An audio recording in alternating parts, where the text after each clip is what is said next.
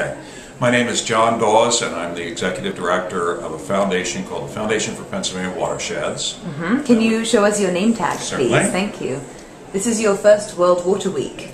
It is. Welcome to Stockholm. Thank you. It's and great to be here. today you want to talk to us about the specific issue of mining and how that's related to water. Exactly. I, in my job, deal with the legacy of coal mining in Pennsylvania, which has a 100-year history of mining.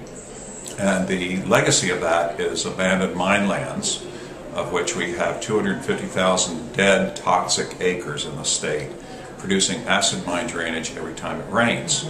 Reclamation is not rocket science. It's a matter of soil amendments, planting trees, and getting ecosystem function back on the land.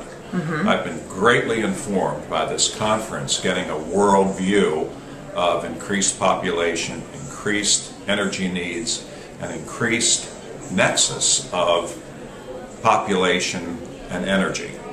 And how is mining related to water? How does it consume water resources? Well, mining is universal. It's done around the world in all countries. And the issue is that it's water intensive during the mining process. It's greatly polluting when there's a rain event during the mining process.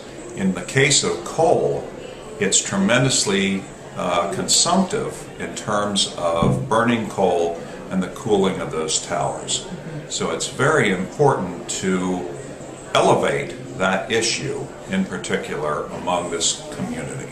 And how are you bringing this to people's attention here, this issue of mining? Is it by networking, or do you have events here? No, it's by networking. And I've had a Wonderful. great opportunity to talk with people from New Zealand, from Scotland, from Africa. And you've had good feedback. Yeah, tremendous. Great. It's been great. Thank you Really for coming enjoyed it. today and for sharing with us about Thank this. you. Good to meet you. Good to be here.